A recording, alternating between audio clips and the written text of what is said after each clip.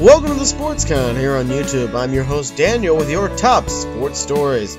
In light of a practice video gone viral through ESPN's Outside the Lines, Rutgers men's basketball head coach Mike Rice has been fired from the university.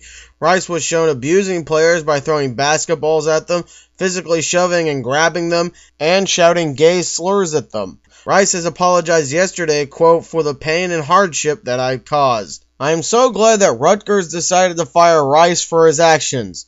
After those actions were made public and the pressure began to mount higher than Chris Christie's blood pressure. How noble of them! Perhaps some discipline should befall the president and the AD of the university, but, to be fair, nobody punishes any public figure anymore unless there's pressure to do so. Moving to baseball to get a little cheerier here, the San Francisco Giants managed to defeat the Dodgers last night 5-3, taking 2 out of 3 of the opening series in LA. Tim Lincecum tied a career worst in walks with 7 issued, but managed to keep the Dodgers to only 2 unearned runs in 5 innings of work.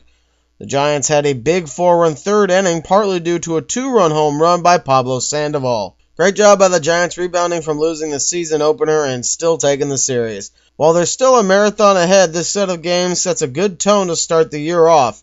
The Giants host their home opener tomorrow versus the Cardinals at 1:35 p.m. Pacific, which will include a banner-raising ceremony beforehand for their 2012 World Series title. We started on a low note, went to a high note, and are finishing on another low note. It's like a roller coaster ride, you know what I mean?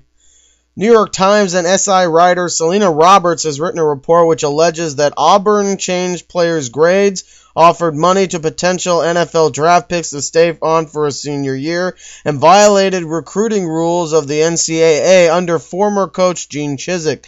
According to former Auburn players, as many as 9 players' grades changed before the 2011 BCS title game.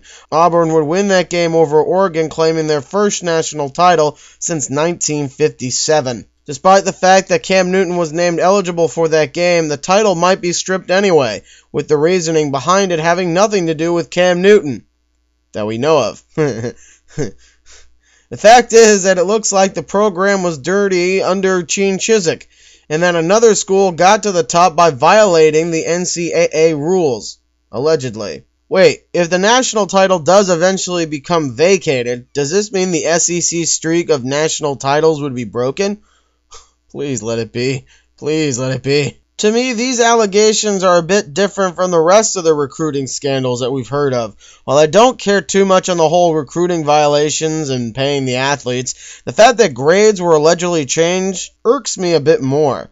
These are supposed to be students that are trying to earn a degree in their respective fields because most of them will not be part of professional football. If one of them gets closer to that degree because they were valued enough as a player to be given some leeway, then that's the bigger fault than players getting money, no doubt. For more on how the value of a good education has been lost at Auburn, and possibly every other school with a football program in America, follow me on Twitter at TheSportsConSF.